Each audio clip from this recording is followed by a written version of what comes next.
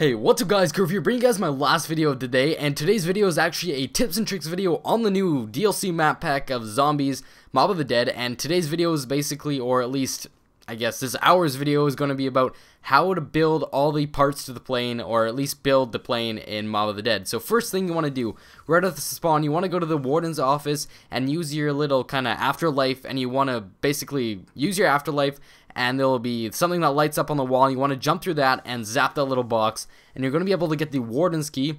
Once you get the warden's key, you get your teammate to pick that up, and everybody gets it. So then I just quickly use the rest of my afterlife and zap that little voltmeter at the end of the door so it could unlock that ×2, so max ammo, so we'd get all this stuff and everything. So basically guys, that's how you do the first step of unlocking all the parts of the plane. You want to get the warden's key because that's going to be very important, and then once you do that, you just follow the steps on the screen and you'll be able to basically do the rest. But now let's actually get into the second step of the video, and that is how to get the first part that you guys really want to get, and it's probably one of the most important parts, or you're not going to be able to fly the plane. So now let's get into what you want to do here. So first you want to run and you want to get your friend or anybody to down themselves so they can actually get into the afterlife, and then they want to quickly zap the elevator, or at least zap the voltmeter on the elevator so you guys can actually get down the elevator, and then once you zap the voltmeter, the elevator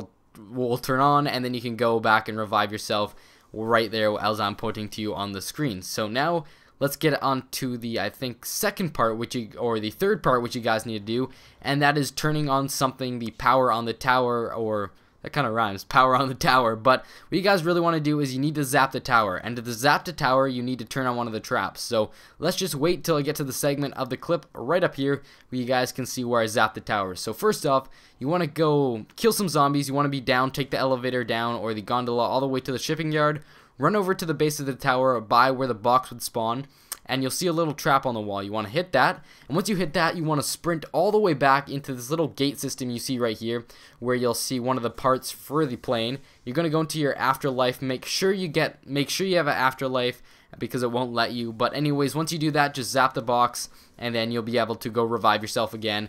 And what's going to happen is it's going to turn on the power for the tower, and something happens. I'm not too sure. I think that's just one of the crucial steps you have to do. I'm not even too sure if that's crucial. I just did that in this gameplay. But anyways guys, now let's get onto the third step. So the third step is actually going to unlock basically what you're going to do is you want to open this door all the way up to where you build the assault shield, and then you're going to use another one of your afterlives, and you want to see on the gameplay right now, I'm going around and I'm zapping all these boxes in the room. You saw I zapped around 3 boxes there. You need to zap 1 or 3 out of 3 boxes to actually shut down and sabotage the power.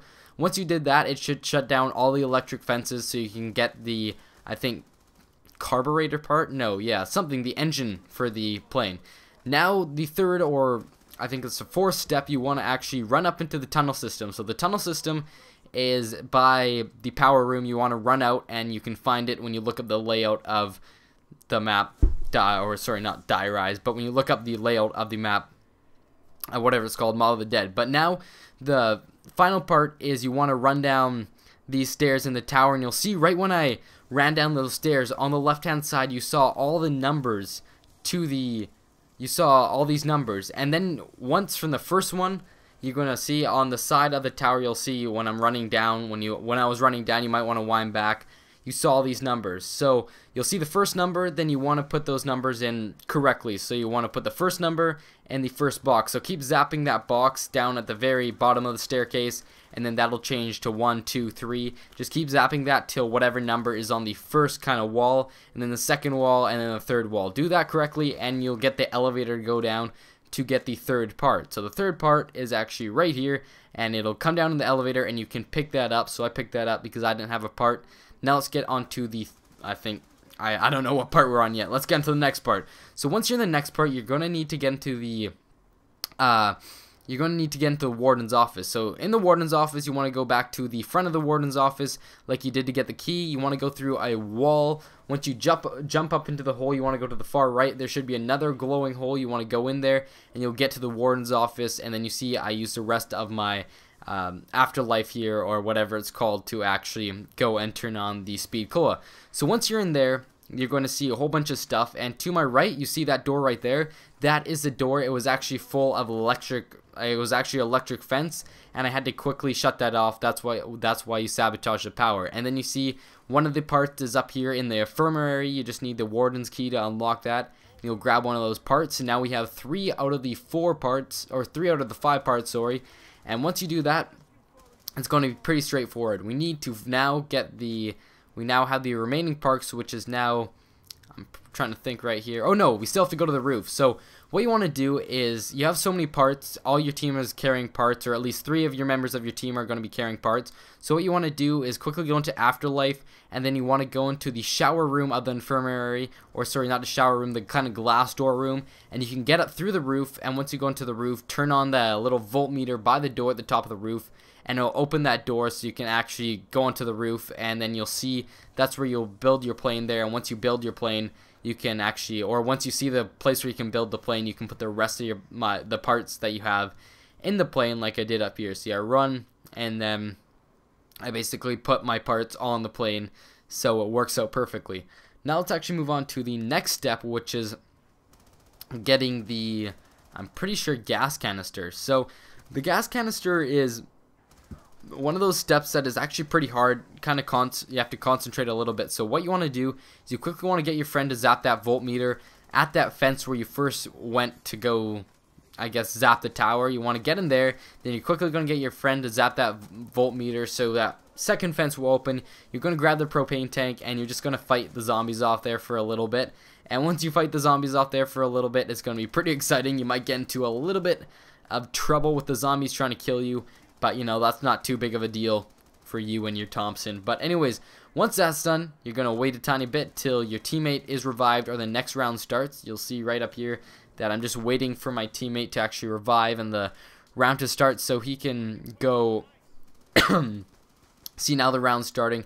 So now he's going to revive the player. It doesn't really matter about reviving. But now the next round's starting, so what he's going to do is he's going to use his Afterlife to get me out of there by zapping the voltmeter again to open up the door, which is really useful, and it just works really well. But now let's move on to the third and final part. Is once you've got almost all the parts, there's one more left, I just forgot. The last part to get for the plane, you're going to have to go into the laundry room, or aka the shower room. So what you want to do is unlock the laundry room door, or the big huge washing machine door, and then you want to quickly go into your Afterlife mode. I decide to go into my Afterlife mode, and once you're in the Afterlife mode, you're going to want to sprint through the door that you unlocked all the way to the voltmeter.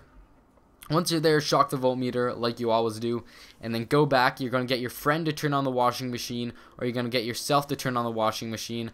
And once they turn on the washing machine, what's going to happen is it's basically going to wash this type of kind of clothing that you're going to use to build and get off the island through the jet. So you'll see here the washing machine's going to stop in a couple of seconds. The door's going to pop open, and my friend is going to grab one of the kind of jacket thing, I guess prison suits or whatever they're called.